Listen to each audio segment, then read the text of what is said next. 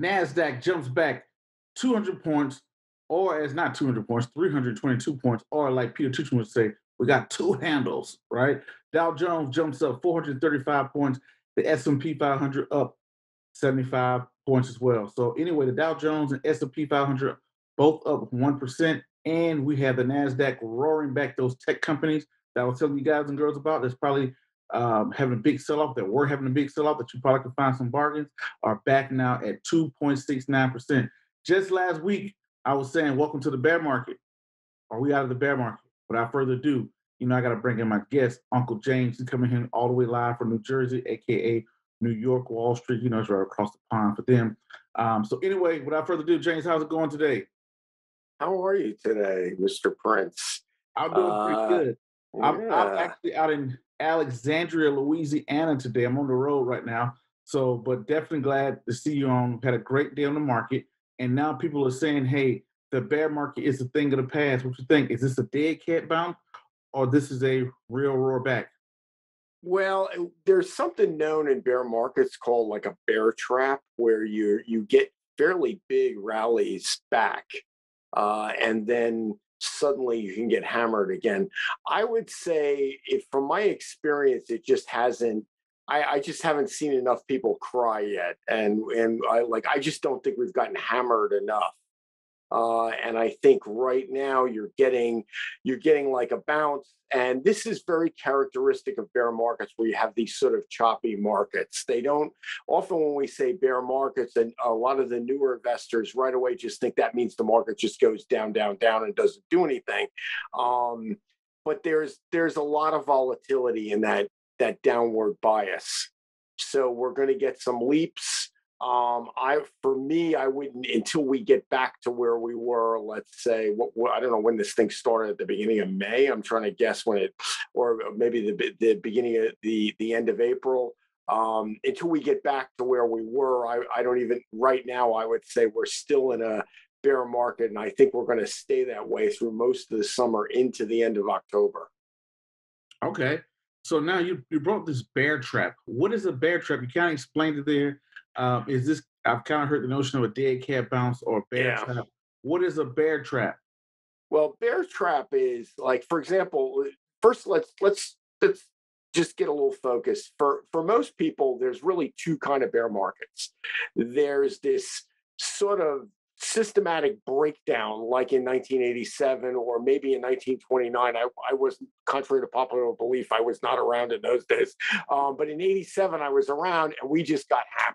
Like, it was, the market just collapsed. It was brutal.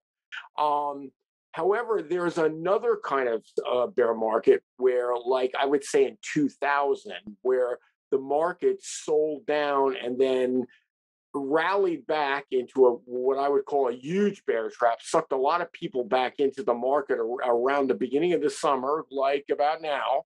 And then the market sold off huge after that, and it just kept going down and down and down and down. It didn't bounce back at all for months and months. It took quite a while to work its way out of there. In a classic bear trap, after you've had a lot of selling, what's happened is a lot of investors, like in the 1990s was probably the most prevalent, but recently I see a lot of this, is people buy on the dips. You get a sell off and people are confident they can come right in, they buy at a low, and the next day it's going to be higher. Well, until that psychology gets broken, that's when you know you're at the bottom of your market, and you're going to get these periodic, fairly big rallies where, like, what was it last week? We had 5 days in a row where the market went up, and then we started off this week where I think Monday was also up. Maybe I have my days wrong, but we've had some good moves. But who knows? We could go into next week and suddenly there's a whole new game. Like today, they're talking about Saudi Arabia is going to pump more oil, and we're gonna put on those win buttons from Gerald Ford. They're going to dust those off, and we're going to whip inflation now, and we're going to do all these things. I don't think any of this stuff is going to work, and Saudi Arabia couldn't pump more oil if they wanted to, so it's none of this is going to make any difference. And I think when the market gets wind of that, then we're going to go back into a selling. I think there's some relief this week because China went on lockdown. And the bigger, a lot of people always go, does a bear market mean we're going to have a recession? Well, like bear markets, recessions are bad and are bad or worse, right? So I think we're going into kind of a slowdown, a mild recession, a slowdown. I think what scares a lot of people is continued lockdowns globally for COVID. That would could get us maybe in a bigger recession, and maybe some major like oil shock or some kind of supply chain shock could really knock us around. I think right now most people are expecting the Fed to raise rates quite a bit. So I think that's starting to get factored into the market. And it may not be as negative on the market as it appears, like as you would think it would be. Because people are thinking they raise rates, they're going to tame inflation. That's good in the long run. So the market may react more positively than that, than we're kind of conditioned to think right now. Okay. Now you have people saying they're saying the optimistic reports are coming out saying latest CPI report put inflation at 8.3%. They're saying inflation has been topped. Those interest rates that you just hit on, everybody's expecting a point 0.5, a 50 point base points to be hit by the Federal Reserve. So they're saying the market has kind of already baked in those Federal Reserve interest rates. They're saying inflation has topped, and they're saying we're going to increase the input of oil, right? The output of oil, from Saudi Arabia, from the OPEC, and things like that. So now you're Yeah. seeing the market take this rally. Is this a bull talking or is this some bull crap? Which one Well, is this is I think this is the BS thing. I'm going to tell you right now. What we have in the old days, we had trading systems that weren't as efficient. Now we have super efficient trading systems, but we have huge gaps in information. What people don't want to tell you is, first of all, Saudi Arabia is not going to say publicly no to a US president, no matter what they ask. They're going to say yes. That doesn't mean they're going to do anything. And the problem is, after 10 years of underinvestment in oil infrastructure, we're actually probably the first time in my lifetime that Saudi Arabia cannot just press a button and pump more oil. There's a lot of ways to get more oil in the US, but it seems that the current administration wants to block those ways, doesn't want to let it happen. To some degree, we've had some relief because the Permian Basin that's in Texas, that's that West Texas crude that we always see, WTI, they've found a lot of new ways to get oil out of there. So there seems to be a lot more oil there than sort of technology has created more opportunities to get oil out of the ground in that area. And Texas obviously is very friendly to oil drilling. If you go next door to New Mexico, you can't, like, they won't approve a lease to drill oil almost no matter what. So I think a lot of this is sort of a hopey right now, and this sounds good. It was like when the Biden administration used the Strategic Petroleum Reserve to release some oil. Um, those are minimal. That's like a drop in a bucket. In the long run, it's probably a big negative. In the short run, it really doesn't do a whole lot. It's just something to say so that they can say, "Hey, we're doing something about this." Um, I would say I think they missed the boat, and I think Janet Yellen finally recognized that she was really off. I mean, she was the queen of QE2, that quantitative easing and that Mhm. printing money, or helicopter finance, whatever you want to call it. Um, so now to see her admit and say, "Hey, it wasn't transitory, inflation was serious." I mean, anybody who's around from the old days, a guy like me who lived through the 70s, we all know if you have a catastrophe and you got to print a lot of money and you have super easy money, eventually you got to pay that bill. You got to pay for it. And now the bill is starting to come due. And I think unless the government, I mean, there's some things they could really do that would mitigate this whole thing, but I don't see this government, this current administration making those moves. So I think we're in for a ride here. So you think that times are going to get worse before they get better? Yeah, I think we're going to have a rough summer. I think we're going to have some rallies like now, and then we're going to get hammered again. And your friend Peter there is going to be, one minute he's going to be overjoyed, and then the next he's going to be doing like that Russian hat dance on the street or whatever they call it, right? And then the next day he's going to be upset that the market's lousy for a couple of days in a row. He's in the heart of it, so he really gets. He's like a ping pong ball. He's getting slapped around all the time because he's right on the floor. Mhm. It's easy for me because I sit back in, suburban New Jersey. I'm not like there all the time like I used to be, and most of the money I deal with is my own money. So I have a conviction what I'm doing with that money, so it doesn't. The ups and downs every day aren't really an issue, and I don't really invest that way at this point anymore. I'm more of a long term like player. I think you're gonna. I think you have inflation's still a really big problem. I don't. I'm not seeing we're anywhere near a peak. We might be, but even at these rates, it's astronomically high. I Why think do, why do you interest think rates. why do you think we're Oh, not at a peak in inflation? I just think we got to see more numbers yet. You pumped a lot of money from 2008 all the way through COVID into this economy. The government has printed a lot of money, and there seemed to be this idea that we could just print money endlessly and that was going to be okay. It's not. And it's going to, we're kind of getting our comeuppance, I think, for that whole philosophy. And it was really telling for Yellen to admit she was wrong because politicians never do that. And so she must feel she was really wrong. That's what like is my I think my So point. if we go back to the late 70s, early 80s, I think it was Paul Volcker that came in that shot up interest rates to 20% and Yes. pretty much forces us into a recession to clear out this inflation. Do you think that's going to be that's we're going to put that on repeat again and have to go into I hope not. It may happen. It will. I would say it's probably going to happen because the Fed is going to be incremental here, and I think right now the horse has left the barn. I think they're chasing a horse.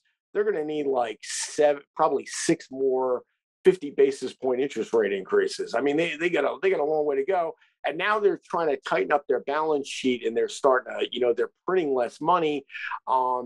They may be able to pull it off. Maybe they can engineer this thing. I think what they really need to. I mentioned this the other day when we met in the city. Um, um, I think the road to hell is paved with easy credit. And I think your easy credit is dangerous and it always blows up in your face eventually. And for a government, it just takes a lot longer, especially a government as big as the United States. It takes a lot longer for it to blow up. I'm hoping we don't have one of those Paul Volcker moments because all the like the younger people are going to be shocked. Old guys like me, we're kind of ready. I don't have any debt. I don't have any, variable interest rates. We're kind of like I have a lot of oil stocks and I have tech stocks, but I bought them 20 years ago, so it's different. If they go down $20 a share, I'm like, oh well, it's not that big of a deal, at least yet. Um, but I think that they're wringing out this inflation is going to be grueling. And I don't. The way things look right now, I think we're going to have a slowdown and maybe a mild recession. I think some parts of the economy are going to be greatly affected. Some are not. I think there's a big problem. As usual, we have this skill gap, and I don't say it in a negative way. I mean, sometimes you have a lot of people who know how to make hamburgers, and people come along and say, "I don't want to eat hamburgers anymore. I want to eat Slurpees." And so you need new people to make Slurpees. And some people who make hamburgers can make Slurpees, and maybe you need to train a whole bunch of new people to make them. And I think this is always an issue. And I think certain skill sets are probably going to prevail over the next couple of months, and other ones are going to suffer. Okay. And we're mm, Now, what we're going to do here, we're going to take a break. I mean, a very quick break. We're going to come back. I want to get into cryptocurrencies. We're thinking on these cryptocurrencies. okay. Also, real estate. Real estate is a hot thing right now. Yes. Interest rates are kind of cooling it down. But let's see what you think about these cryptocurrencies. Are they on sale? Are there real value being shown? Are they a hedge against inflation? Are they a hedge against the market? What's going on with the cryptocurrency world and what's going on with real estate when we come back right here on the Prince of Investment?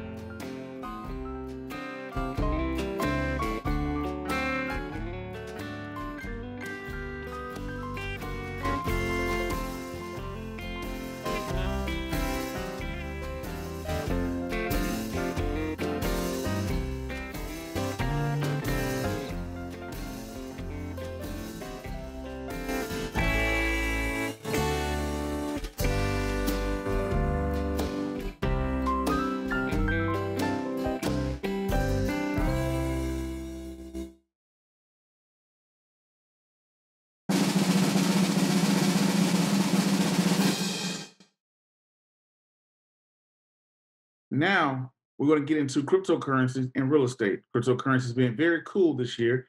It was a hot topic back in 2021. Everybody talked about it as it roared up. Started, going on with our leader, Bitcoin, Litecoin, Ethereum. Those are the top ones. Some of the Bitcoins that are out there. They were all over the place. You had Sheeb. I mean, you couldn't get away from the cryptocurrency world. It's gotten very quiet. What does that mean right now coming in 2022? And also, we got the real estate market, which is hot. People houses are building up in equity, but is it really equity if you in a high inflationary environment? But so much more. So I'm here with our guest. I'm here in Alexandria, Louisiana.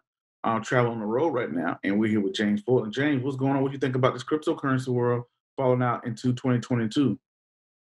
Well, very interesting. I think for one, I think the theory that Bitcoin is an inflation hedge is being severely tested right now. So we're going to find out if it really is an inflation hedge. I think a lot of these altcoins are just nothing, and I think a lot of them are going to go to nothing.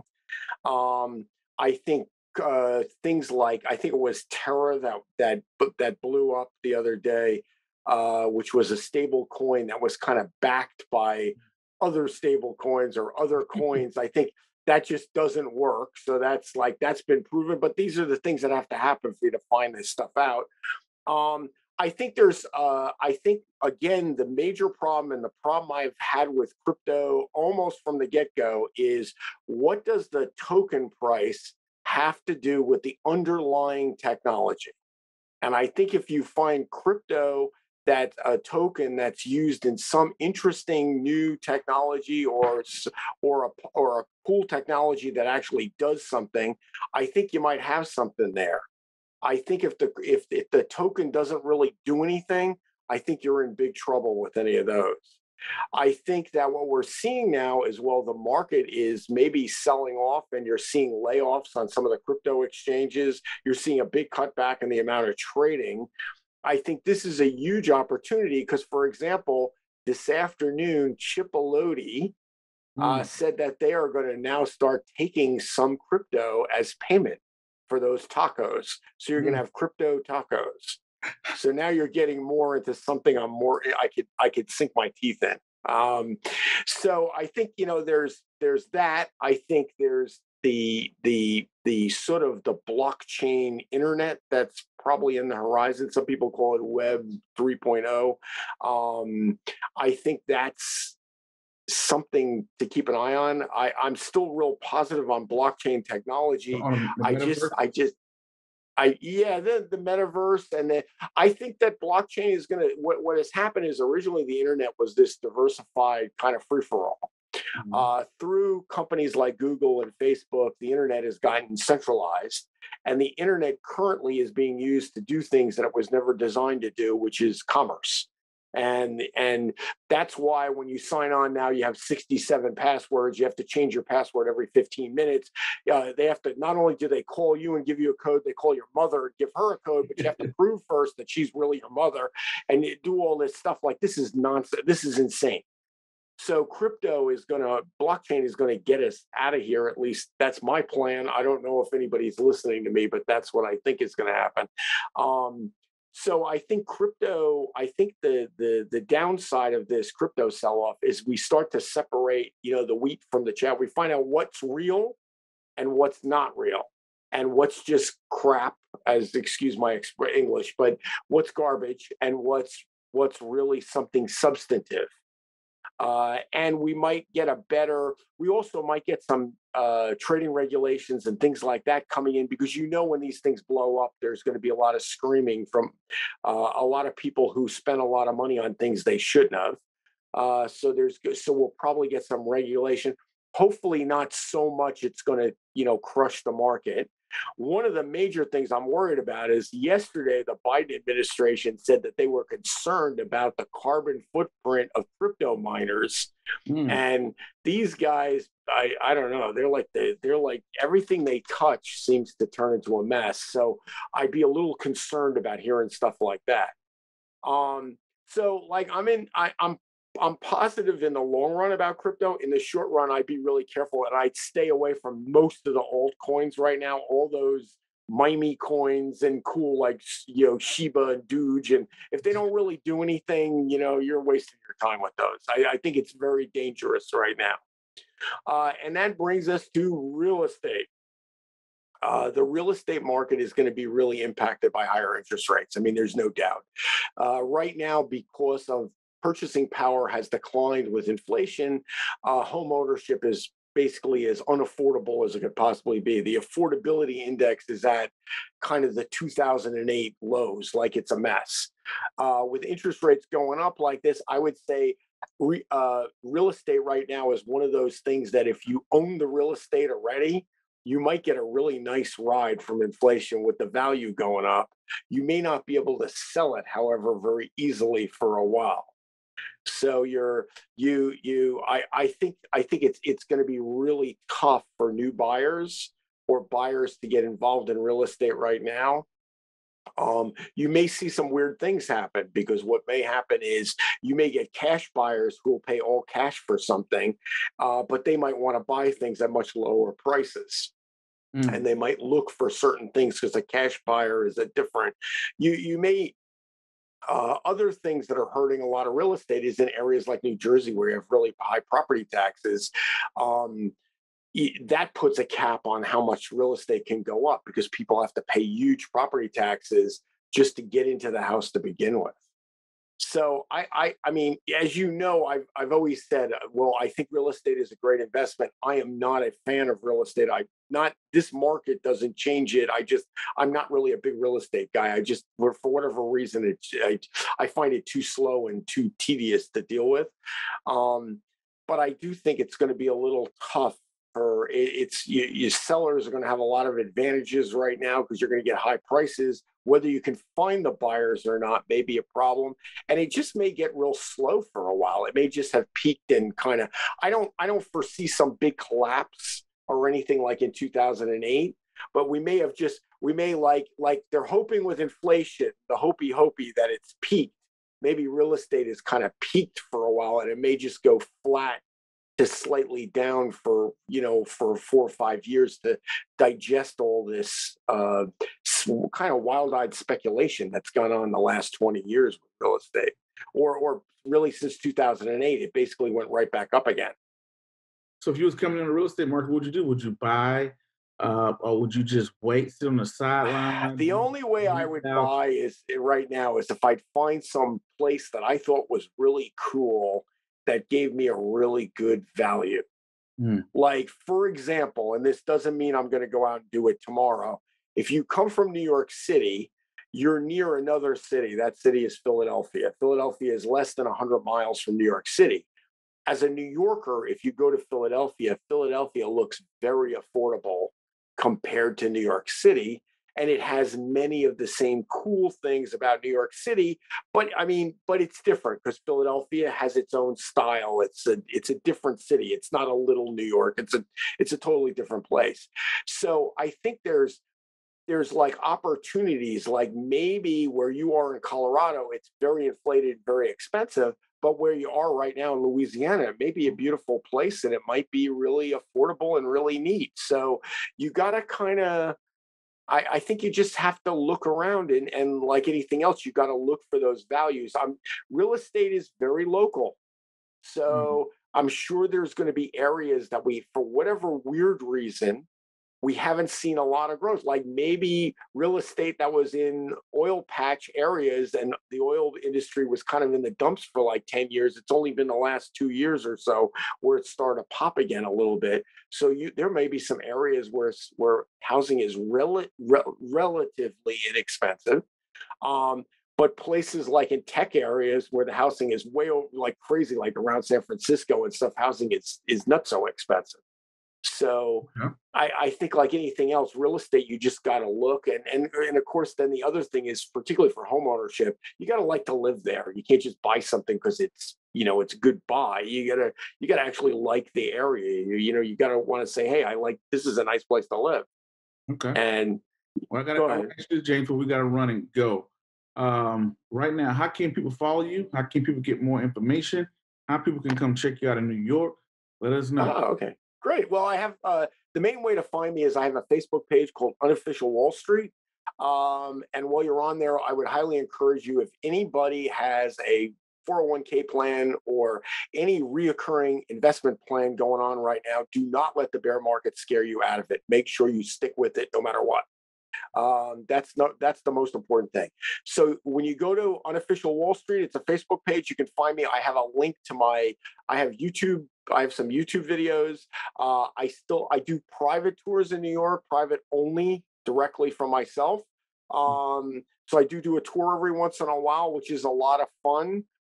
Prince has been on one of my tours. He knows they're kind of nutty because I'm crazier even than I am on the show when I'm at a tour, because I'm not being recorded, so I can say almost anything I want. And so that's a great way. And that's the best. I'm working on a crowdfunding project right now, and if you go onto my site, you'll see a bunch of stuff about it. It's kind of interesting, and it's also another interesting sort of alternative investment to buying stocks and real estate and other things that right now might really scare you, or you might want to say, hey, how else can I make money? There's other ways to make money out there. Okay. Well, y'all got it. James, anything you want to leave anybody with before we get out of here? It was a pleasure once again to be with Mr. Prince, and I enjoyed our visit to Louisiana. I haven't been there in a while. That's what I like about this show. I get to travel, like, and not leave my own house. And I just wanted to tell everybody, the audience is fantastic, and for what is it? Think our friends in Hawaii here. I want to say aloha. I don't know how you say goodbye. And it's always a pleasure being with them and having Prince invite me on. And I didn't wear my Hawaiian shirt, but I'm with you in spirit. Okay. All right. Well, ladies and gentlemen, boys and girls, and children of all ages, you are now tuned into the Prince of Investment. And to the next video podcast, cartoon, or whatever else crazy you see us do around the globe. Don't forget to hit that like, subscribe, comment, share button. Peace. Be safe. I'm out, and thank you.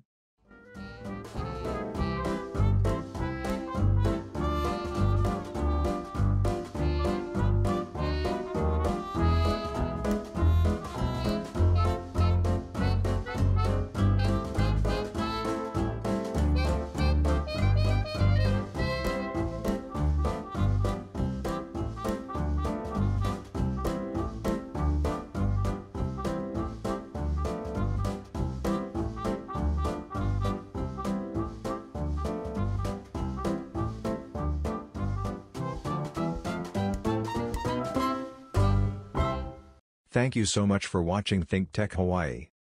If you like what we do, please like us and click the subscribe button on YouTube and the follow button on Vimeo. You can also follow us on Facebook, Instagram, Twitter, and LinkedIn, and donate to us at thinktechhawaii.com. Mahalo.